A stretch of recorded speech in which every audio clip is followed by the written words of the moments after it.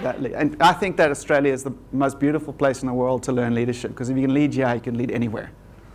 Because you really have to earn your leadership here. How does that work?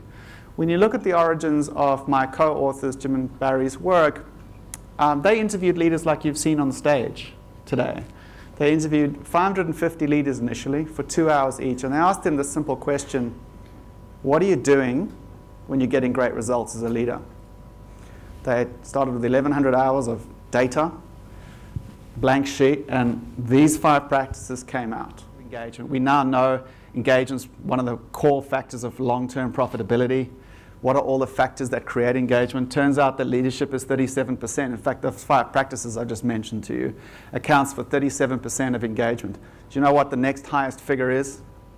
It's not even 1%. Traveling, because your credibility is everything in leadership. It's absolutely everything.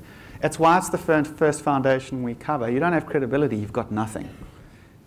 What's this interesting gap between how we see ourselves, think of ourselves, and the way others see us? And how do we manage that? Because that's kind of a big deal in leadership. Your job as a leader is to make your people shine. Or as Celia in the book says, if I'm your leader, what can I do to help you rock at what you do? What we've seen in Australia and New Zealand particularly is model a way and enable others to act really seriously matter.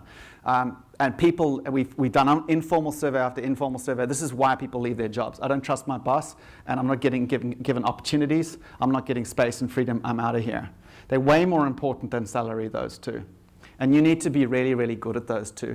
And it's too easy in the noise of our lives and our leadership to lose our way on those two things. 12 frogs sit in a log and 3 decide to jump off. How many are left?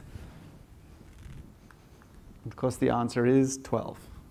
Because there's a massive difference between deciding to jump off and actually jumping off. Thank you.